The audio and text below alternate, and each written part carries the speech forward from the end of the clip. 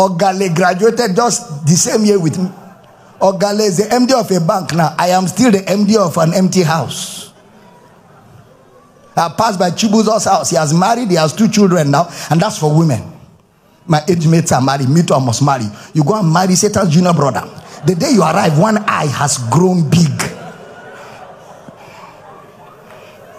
Because you have to marry. Who told you you must marry?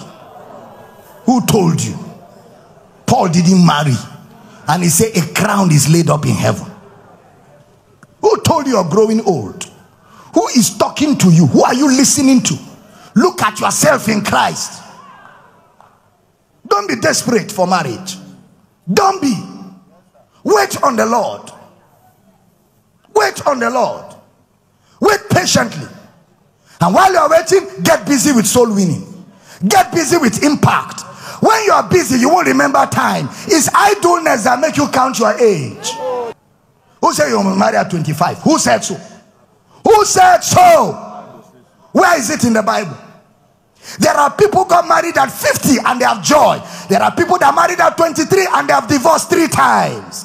Wait.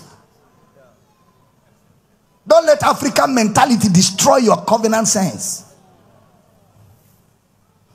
I was telling Mama yesterday that I even saw a place in the Bible where a lady is free to approach a man. Why are you looking at me? If you like a brother, walk to him and say, I want to marry you. She shall be wasting time. You can approach a man. Come, brother. It's like you are not seeing. Look again. God is a good God. I think we can make a home together. Receive your sight. Glory. Stand fast in the liberty wherewith Christ has set you free, and be not entangled again.